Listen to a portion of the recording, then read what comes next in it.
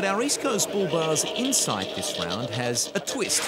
Turns out John Mills is doing more than just keeping Kumhos up to the rally cars. Dean Herridge has this special ECB insight. It's John Mills from Kumho and Dean from Devil Ark. Tell us about the association with your company and these cute little fellas.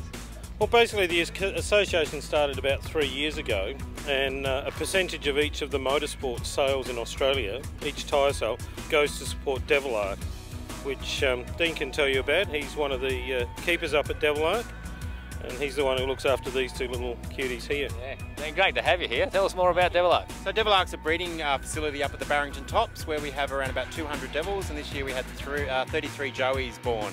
And without the help of John, who donates money for every tyre sold, we wouldn't be able to have this little program going.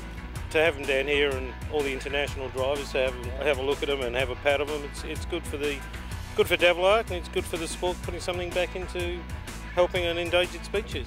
Certainly is. Well done, guys.